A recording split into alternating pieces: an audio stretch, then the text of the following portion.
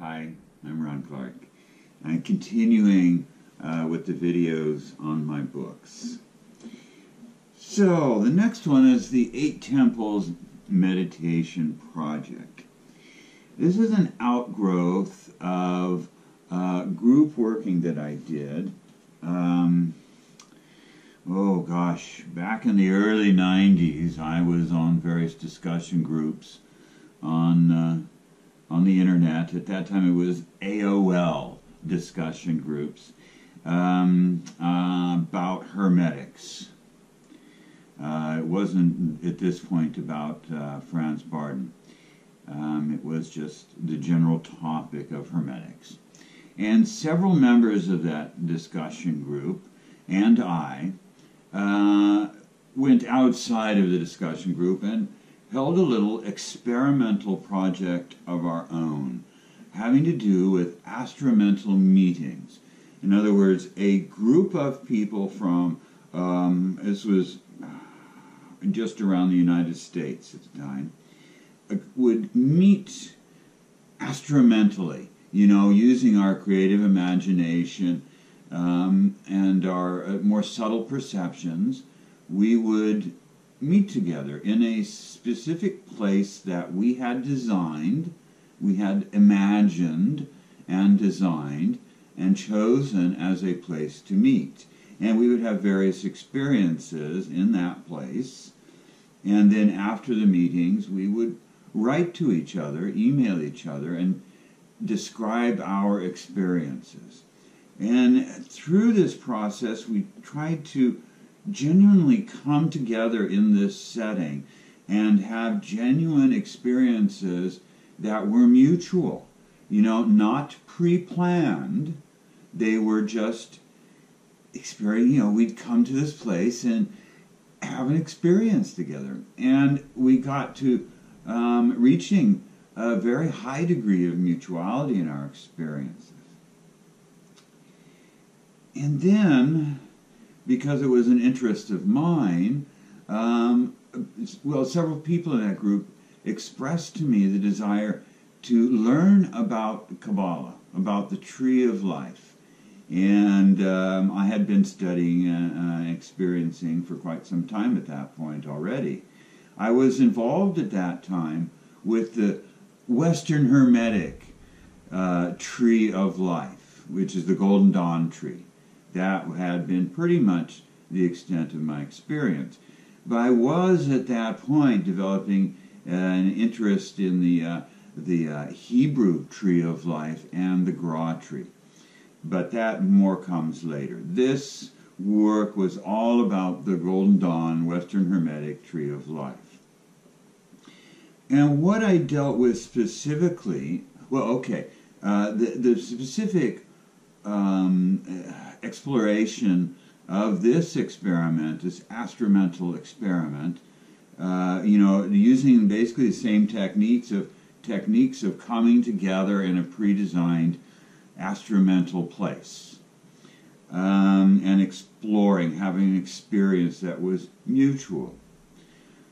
So, what I designed was the Eight Temples Meditation Project, a series of 8 meditations designed to introduce the person and to give the person an experience of each of the planetary Sephirot, because in the Western Hermetic tradition, the Sephirot are assigned to the planets. So Malkuth is Earth, Yesod is the Moon, Hod is Mercury, Nefsak is Venus, Tiferet is the Sun, Gedula or Gebura is Mars, Gedula Jupiter, and Bina Saturn. There is no planetary correspondence with Chokmah and Kether in that system. So, a series of 8 meditations from the Earth through Saturn. And how I designed it was on each new moon, I would send a packet in the mail, the physical mail, not email, but the physical mail. To each of the participants, I don't remember how many people, I might have been 7, 8, something like that, participants, fewer than a dozen, let's put it that way. They would each get a packet of information discussing the ritual we were going to go, the Sephiroth, or planetary Sephiroth that we were going to explore, some images that were going to be key to the astromental experience, to guide them visually to a specific temple from which our experience would begin. And that was pretty much it. So it'd be a thick packet of these images that I had carefully designed on my black and white printer. Some of them were like almost three-dimensional because of the effects I was able to achieve with layering. It was really pretty cool.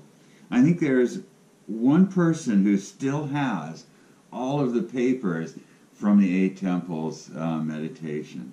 So it'll be worth a fortune in the future. So that went on from, for me, from December of 1997, preparing the packets and sending out those first packets. And then January of 1998 was when the actual rituals occurred. Now, each ritual for me was a lot of preparation. I had a temple room at the time that was a very powerful temple room I had set up. So all of the rituals took place in this temple room, and all of the graphics that I had sent people were in my temple room. And what I did is I astromentally created the temples there in my temple room. The temples that we were mutually going to were actually created in my temple room. So they were astromental places that I created using the techniques from initiation into Hermetics. And I conducted the ritual that I had described in the temple at that moment, astromentally. And the other people joined, projected their awareness to that moment in time-space, the astromental moment in time-space that I was creating. So they had specific experiences that are described in the book. These were actual rituals. And I was able to encapsulate those moments in time-space, astromental time-space, so that they became permanent things that anybody could visit. Anytime they followed the specific sequence and visualizations of the Eight Temples meditation project, they could meet with that same experience, same original experience, because that moment in astromental time-space is encapsulated. It's really sort of hard to describe, but it exists in astromental space as a separate thing. So anybody can go to those moments and have the experience of the Eight Temples project.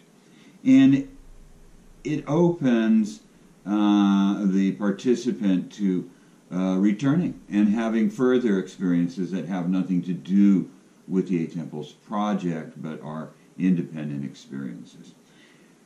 So, that project I published basically on my website. Actually, no, the book came first, then the website came next. But this book contains the whole project, including all the graphics in the back. All the graphics from the project. that, you know, serve to make connection with that astramental moment. This is the first edition in 2002, also by Joshua Hutchinson, and it was very expensive to print. It found out that any color printing at that time was expensive, very expensive. So this costs more than Barden Companion did, the original version. Yeah, and this was actually in Watson's books in London. I saw it on the shelf there for sale. It was, again, one of those weird sort of moments, like, wow, you know, I've made it to the big time. It was a real nice boost to the ego. But it's a nice little book, and it serves to connect someone with the original workings of the Eight Temples. People have, you know, been doing this now for 20 years. This first appeared in 2002. And I've met a lot of them. Actually, I met all of them. The initial working, and there have been subsequent workings of the Eight Temples with other groups that I've been involved with. But that initial experience for me, you know, I felt the presence of hundreds, if not thousands, of people at the time. So who knows? By now, you know, it could be hundreds. Well, it is definitely hundreds of people, but it could be thousands for all I know. Especially since I published this in 2012, 10 years ago now. I published the 10th anniversary edition of the book myself through Amazon, and was able to embed the color plates in the book itself instead of having separate color plates. And it's a much better edition than the original. And it's easily accessible now. You know, Amazon just makes such a difference in the world of self-publishing. So this book costs $26.50, the paperback edition, and the hardcover edition will cost $28.50. Yeah. I'm proud of this book too, because, you know, it's part of that, you know, the first books that I'd ever been published for me, and it was a publisher. You know, it wasn't me doing it myself through Amazon. But again, this has been very successful on Amazon. It's one of my best sellers, you know, next to A Barden Companion. So that's the Eight Temples. Next will be Center of Stillness, Healing, Magic, and Self-Knowledge.